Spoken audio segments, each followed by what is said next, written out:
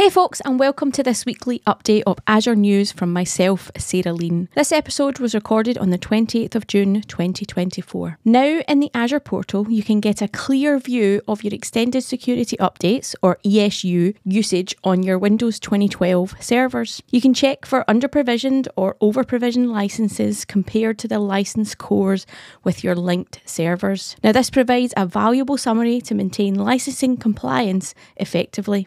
So be sure to check this out if you're using ESU licenses. It is a feature that is considered public preview, so there probably will be changes to it in the future. Also in public preview is the new geo-replication feature for Azure Service Bus using the premium tier.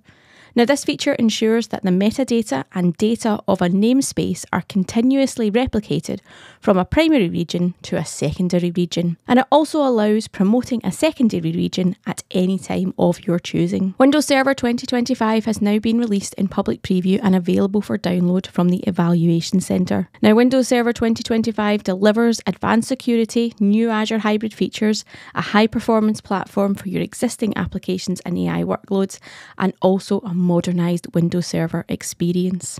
Now moving on to generally available features. When you create a new database through the Azure SQL database, the database compatibility level will be of 160, which is SQL Server 2022. You do have the option to change the compatibility level of a database if needed, but by default it's now going to be set to 160. If you're utilising Azure Database for PostgreSQL Flexible Server, you will now see new recommendations within Azure Advisor that will help identify long-running and orphan transactions, transactions that cross the wraparound limit, and any that are exceeding the recommended bloat ratio. Within Azure Load Testing, you can now download any of the reports as an HTML file so you can share it with stakeholders or teammates offline. Also available within the Azure Load Testing, you can now create and run load tests on your Azure functions.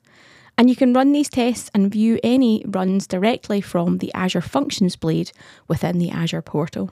Generally available within the Azure SQL Managed Instance product is Advanced Notifications. Advanced Notifications allow you to prepare for planned maintenance events on your SQL Managed Instance resources. They alert you 24 hours before a planned maintenance event.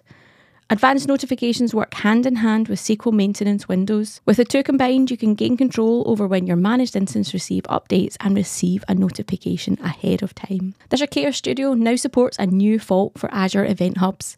This new fault is called Azure Change Hub State. This fault action lets users disable entities with a targeted Azure Event Hub's namespace, either partially or fully, to test messaging infrastructure for maintenance or failover scenarios for an application dependent on an event hub. This fault can be used within the Azure portal by designing experiments, deploying templates, or using the REST API. Thanks for tuning in, folks, and please don't forget to leave me a review, share this podcast, and subscribe on whatever platform you're listening on.